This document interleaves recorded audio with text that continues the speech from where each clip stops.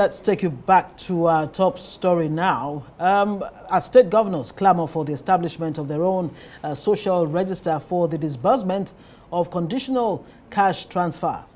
Kaduna State Governor Uba Sani has spoken against the scheme. Other reactions have also followed. Now here's a snippet of what he had to say. I think the cash transfer, I can say, yeah, for me, my opinion is a scam. Completely, it's a scam. Joining us now in the studio is Economist and retired Federal Permanent Secretary Hakeem Ahmed. Thank you for joining us on Newsnight. Thank you for inviting me. You heard him saying there that it's a scam, and how much of a scam could you call fact sharing? And of course, the state governors, how responsible should they be when it comes to the management of this sharing? Well, first of all, no matter what we think of them, we have to operate within the law. Governors are entitled, states are entitled to funding, to funds from the federation account. Whether they are people of integrity or not is secondary to the issue. So that's settled first. You mustn't touch a kobo that belongs to states. Where there is money to be spent and it requires supervision or some kind of oversight by the federal government, that's why you insist. So I think governors have a right to raise issues where they believe that they're being shortchanged. And you cannot take that decision alone at the federal level. And when you do, you should do. Yesterday, the vice president met with governors. Yeah. What stops that meeting from making sure that these kind of issues are thrashed out? It's just not tidy to have this kind of situation. Yeah, it was one of the issues they actually addressed, but insisted that cash transfer is still the way to go, but it must be handled by the states. That's what they're saying. But now when you hear a state governor himself say, look, it's all a scam, it leaves you wondering, but how can the 36 states and the FCT really be at the forefront of development if, based on the sharing formula, of FAC, the federal government gets 345 billion, the states get 295, and of course the local governments get 218. So change the law. Right. That's the law. The law says that those percentages are there. Right. And you can change them. This is the reason why it's important to look at our federal system. Are we giving the federal government too much money? Are we giving the states too little money, local governments too little money? Where is the power concentrated, and where are these resources going? This is the why it's important that we prioritize revisiting the type of federal system we're having. Now, I have to say this. One of the good things that came out of the meeting yesterday, where the federal government and the governors rejected Buhari's old social investment policy, is one of the best things that came out. They rejected it outright and said, I mean, if my governor, I'm from Kaduna State, yes, so that's my governor. If we have to use the word scam, it was what happened for those 8 years under the so-called social investment policy. 12 million families. Where did President Tinubu pick them up from? He picked them up from the ground when Buhari was leaving and he dropped them. 12 million households? When did you compute them? How could anybody have advised President Tinubu to distribute 500 billion naira to 12 million households and give each one of them 8,000 naira for 6 months? Yeah.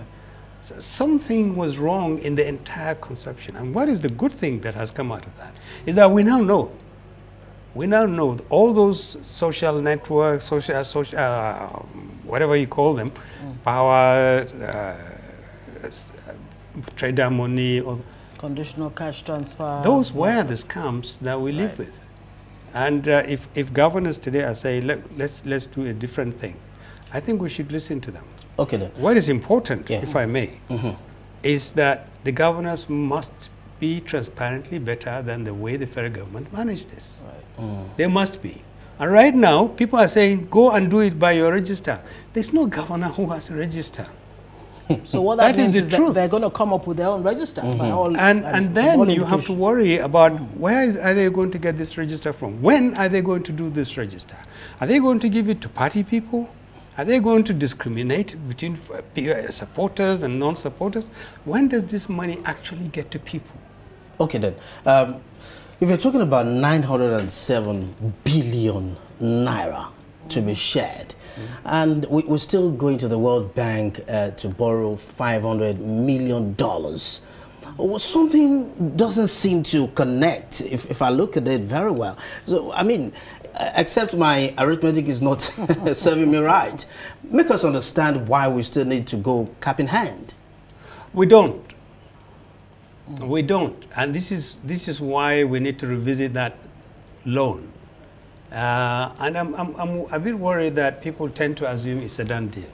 It isn't. If we are making so much money now because we are not paying subsidy, that means there's a lot more money coming into the federal kitty. I mean the national coffers. Yeah. Then we have to ask whether we really do need to go out cap in hand to beg for those 500 millions, billions. We do,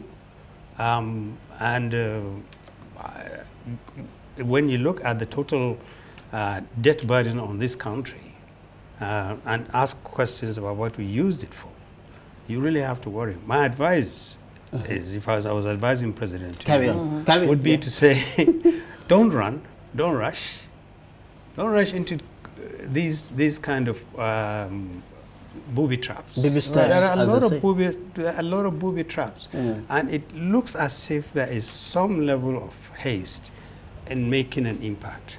You don't. You don't need. Like when I wrote my column last week in the Vanguard, I said it's a marathon. It's not a dash. Right.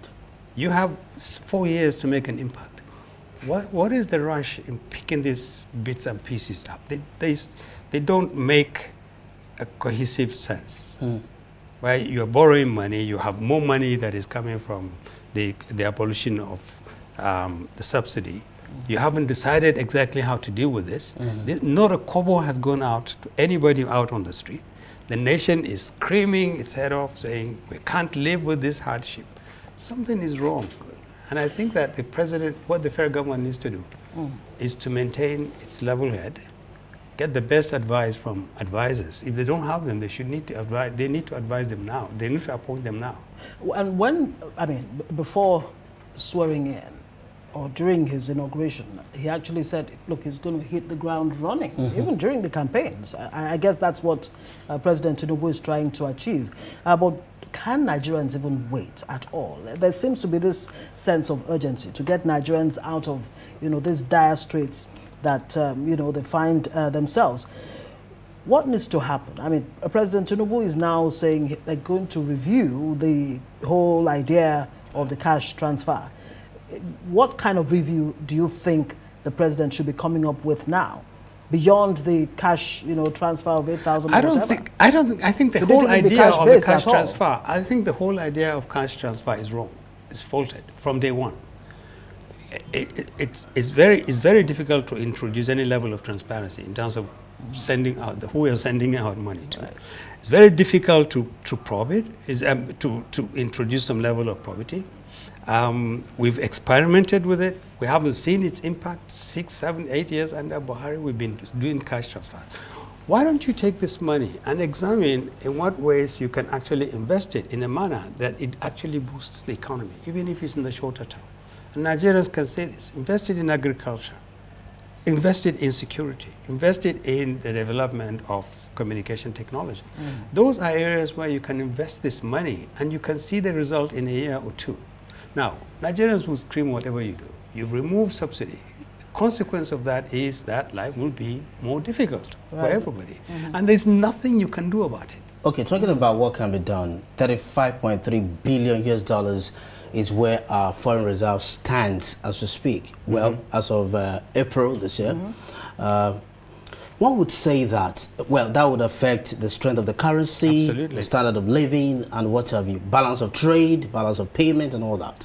Now, one would say that going to borrow from the World Bank, $500 million, is also a way of trying to shore up our foreign reserves. What kind of spending pattern should the president be looking at? It should be a pattern that addresses areas that have potential for growth. You have to address agriculture because we're imminently facing the prospect of food shortage and insecurity. That's very serious. You have to reduce the level of unemployment and mass poverty. You have to invest in areas that have fairly quick returns in terms of those investments. We're talking, and you have to look at policies that can yield dividends within a year. So they have to be short-term, but strategic investments in key areas. If you don't do this, you are going to waste time, and he doesn't have a lot of time. People are going to lose patience. They are living under very difficult conditions. They are saying, when? So first jettison this cash transfer thing. Then put your best thinking caps and establish which areas in the economy are amenable to investments that can actually yield dividends. From where you stand, what are those quick wins? One of them is agriculture. Right. Low-hanging fruits, they call them. Yes, low-hanging fruits. There are, let me give you the best, one of them. In the north, right now, close to 25% of farmlands are not being harvested at all because of insecurity. 75% that are being cultivated lack inputs, fertilizer, pesticides. As a result of that, we're going to have massive shortfalls in terms of food. When the northern part of the country produces less food, the whole country pays for it. Yeah. So you need to invest in this. If you're going to give any subsidy to anybody or assistance to anybody, target the agricultural sector. Isn't that Then where the security. infrastructure funds for states? I mean, the president just approved that and is expected to address some of these, areas that you talk about. Well, I'm hoping that I know they had a very lengthy meeting yesterday with the vice president, and he's a governor, and he was a good governor. He should understand that. It's a good thing in principle to devolve some responsibility to states and say, listen, you guys take this money, go and decide where it goes. But don't tell them to go and design their own registers and then put money in people's pockets. That's the wrong way about it. You also have to introduce some levels of transparency. Who's going to account for this money? Who's going to follow these billions and make sure that they actually do become useful? And then how much room for maneuver do state governments have? Must they put this money in people's pockets, or should they take whatever it comes to them and then invest in areas where, in transportation to reduce cost of movement, in agriculture, in some small and medium scale enterprises that have the potential for fast yielding dividends? Those are important things. So the bottom line is, I think we should all avoid this tendency to lose our heads. All right, that's We've a good already place. committed ourselves to a difficulty, and getting out of it requires wise counsel and a level head. Indeed. Thank you so much, Hakeem Ahmed, economist and retired Federal Permanent Secretary. Thank you so much for joining us.